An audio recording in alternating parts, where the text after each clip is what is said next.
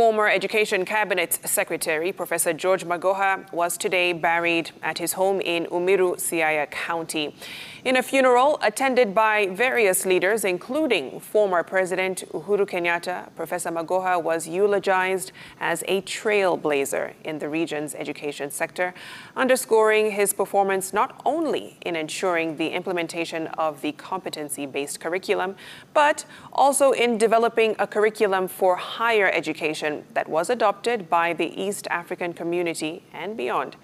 Laura Otieno with the details. The remains of former Education CS Professor George Magoha were brought to Odera Akango campus in Nyala to give members of the public a chance to pay their last respects as the Catholic Church led a funeral mass for the professor.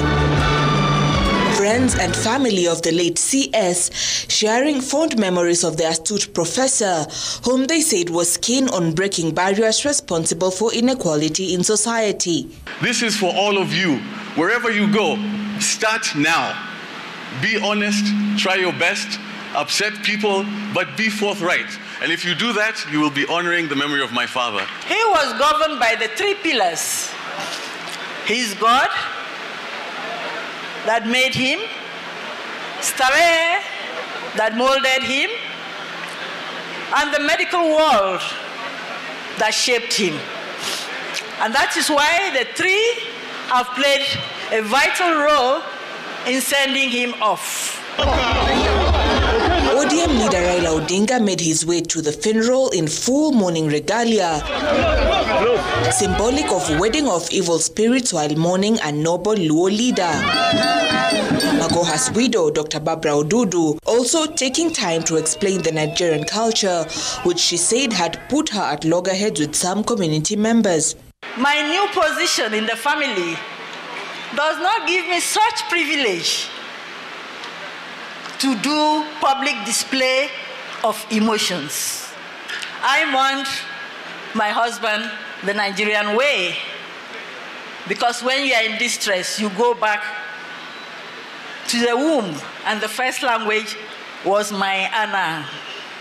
I mourned him in my own way. I did my songs of lamentation in church, at the hospital.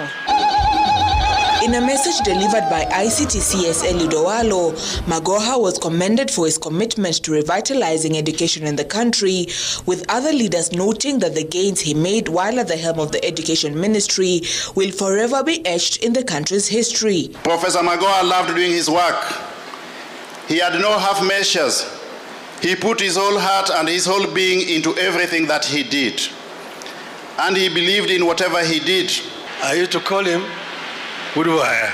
And he has been somebody who is rare in his words, speaks very, very few words, but he does more things, and what he does has been seen.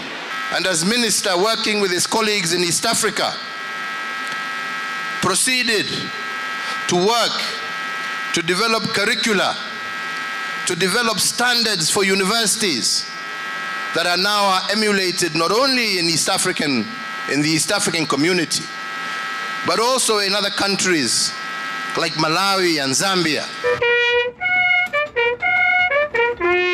As the curtains fall on a giant who spearheaded reforms across various disciplines in the country, the clarion call has been to all Kenyans to emulate the steps of the late professor, especially in ensuring equality and inclusion for all.